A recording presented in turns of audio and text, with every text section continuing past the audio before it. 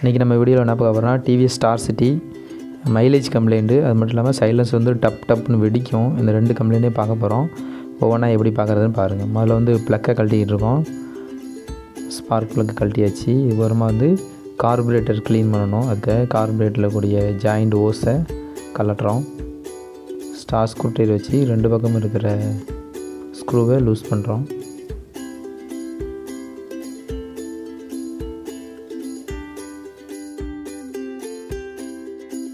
அப்புறமா 10-11 ஸ்பானர் வச்சு அந்த சோக் கேபிளையும் லூஸ் பண்ணிவிட்டு கழட்டி எடுக்கிறோம். கழட்டி எடுத்தாச்சு.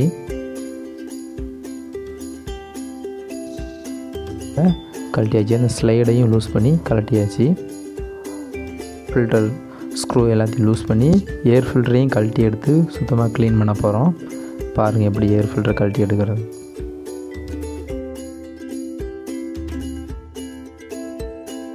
ஏர் ஃபில்ட்ரு வந்து இதுக்கு வந்து ஸ்பாஞ்ச் டைப்பில் தான் வரும். இதை பெட்ரோல் வச்சு வாஷ் பண்ணி திரும்ப நம்ம போட்டுக்கலாம்.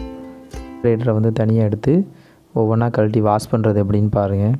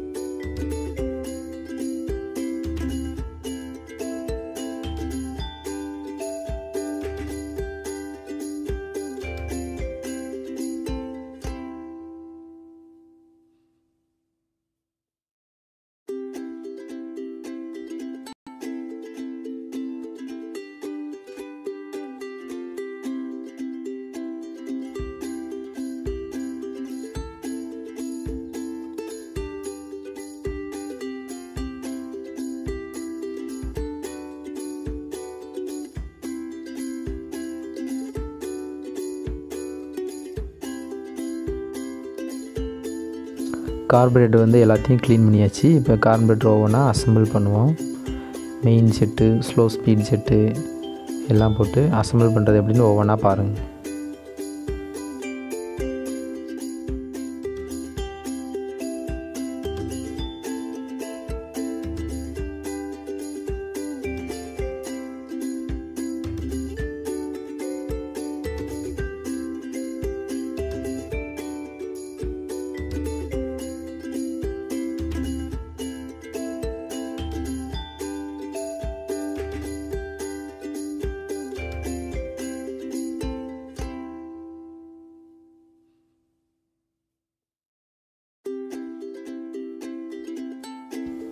இப்போ நம்ம கலட்டுற ஓஸ் வந்து பொல்யூஷன் பம்புக்கு வர ஓஸு.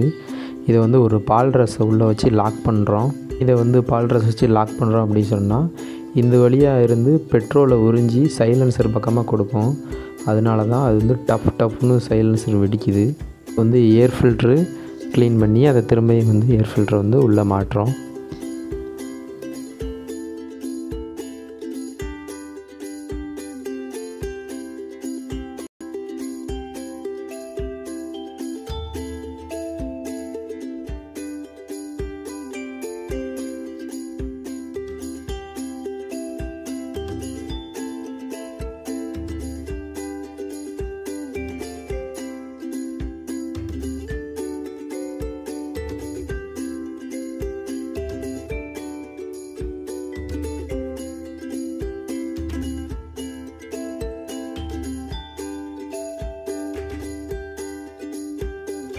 கார்பரேட்டரை திரும்பியும் ஸ்லைடை மாட்டி கார்பரேட்டரை திரும்பியும் இன்ஜின்லேயே ஃபிட் பண்ணிடுவோம்.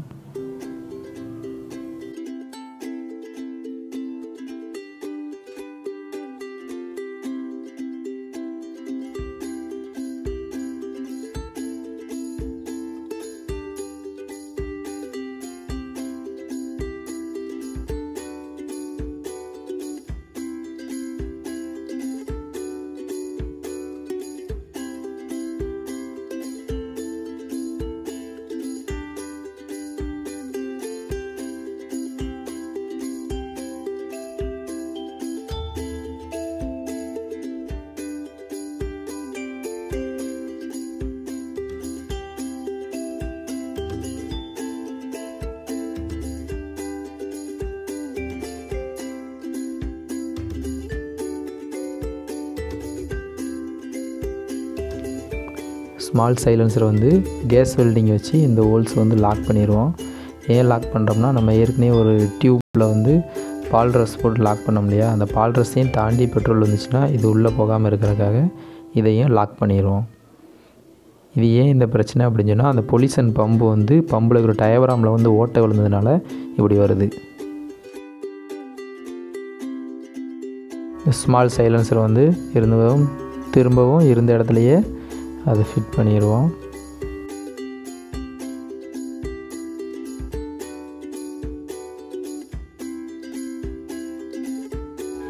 இப்போ நான் பார்க்குறது வந்து ஸ்பார்க் ப்ளக்கை வந்து எப்படி மறுபடியும் நல்லா சுத்தமாக க்ளீன் பண்ணுறது எப்படின்னு பாருங்கள்.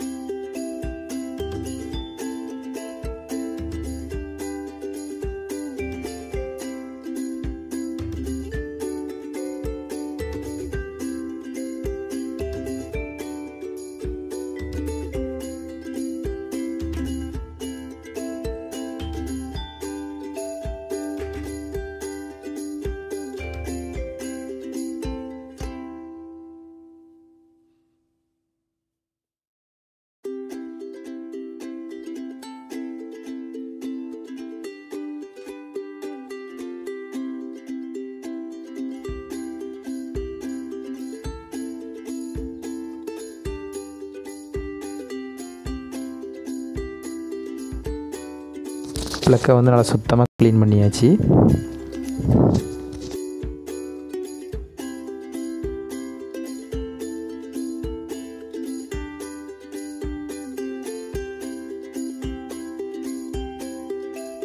இதுக்கப்புறமா நம்ம என்ன பண்ண போகிறோன்னா வால்வு செக்அப் பண்ண போகிறோம். வால்வு செக்அப் பண்ணுறது ரொம்ப அவசியம். வால்வுனாலேயே மைலேஜ் அடிக்கும், ஸ்லோ ஸ்பீடு நிற்காது, நிறைய பிரச்சனை வரும். அதனால் வால்வையும் ஒரே டைமில் வந்து செக் பண்ண போகிறோம். எப்படி செக் பண்ணுறதுன்னு பாருங்கள்.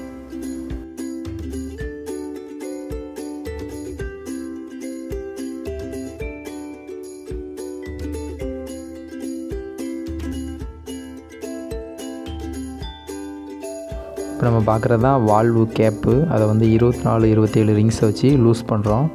2 பக்கம் இருக்கக்கூடிய அந்த கேப்பை வந்து லூஸ் பண்ணி கழட்டிட்டு வால்வு எவ்வளோ கேப் இருக்குது அப்படிங்கிறத பார்ப்போம்.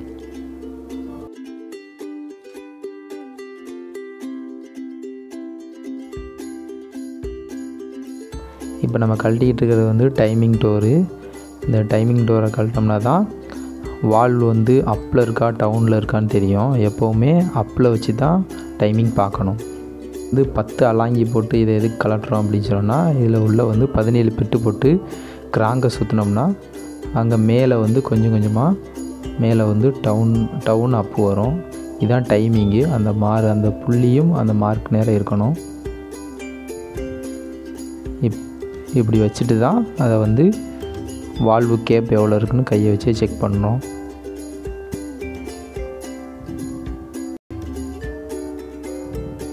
இதான் வால்வு கேஜ். இதை வச்சு தான் செக் பண்ண போகிறோம். இப்போ வந்து வால்வு கேஜை வந்து காமிச்சோம். வால்வு கேஜில் வந்து எவ்வளோ எம்எம் வைக்கணும் அப்படிங்கிறது எல்லாருக்கும் தெரிஞ்சுக்கிறோம் இல்லையா, அதுக்காக சொல்கிறேன். அதாவது வந்து இன்லெட்ரு பக்கம் இப்போ செக் பண்ணிக்கிட்டு இருக்கோம். இன்லெட்ரு பக்கம் வந்து எவ்வளோ இருக்கணும் அப்படின்னு சொன்னால் 0.06 mm இருக்கணும் வால்வு கேஜில். அவ்வளோ வச்சு அதை லாக் பண்ணிடலாம். அதே மாதிரி சைலன்சர் பக்கம், அதாவது அவுட்லெட்ரு பக்கம் வந்து எவ்வளோ இருக்கும் பார்த்திங்கன்னா 0.08 mm வச்சு லாக் பண்ணணும். அப்படின்னா தான் கரெக்டான ஸ்லோ ஸ்பீடு கரெக்டாக ஓடும்.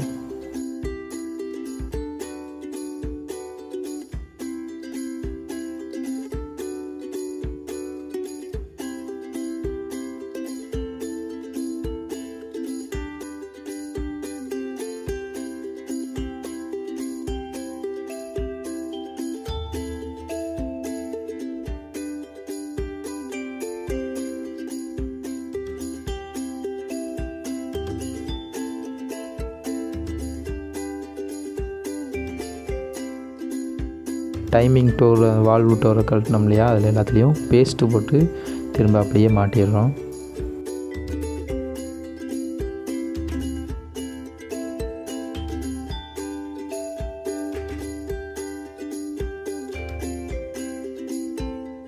டைமிங் டோரை டைட் பண்ணியாச்சு. இனிமேல் என்ன பண்ணுறோன்னா 10 அலாங்கி வச்சு அந்த கிராங்கு போல்ட்டையும் வந்து டைட் வச்சுருவோம். நம்ம வந்து டேங்கையே மாட்டிடுவோம். இப்போ நம்ம மாட்டிக்கிட்டு இருக்கிறது தான் ஃபியூல் கேஜ் லைனு. உள்ள பெட்ரோல் எவ்வளோ கிடைக்குதுன்னு சொல்லி மெஷர்மெண்ட் பண்ணக்கூடிய கேஜோட வயர். 1 மந்த் ஆச்சு ஃப்ரெண்ட்ஸ். இப்போ ரீசெண்டாக கடைக்கு வரும்போது கஸ்டமர்கிட்ட எப்படி இருக்குது அப்படின்னு சொல்லி கேட்டேன். மைலேஜ் சூப்பராக இருக்குன்னு சொன்னாங்க.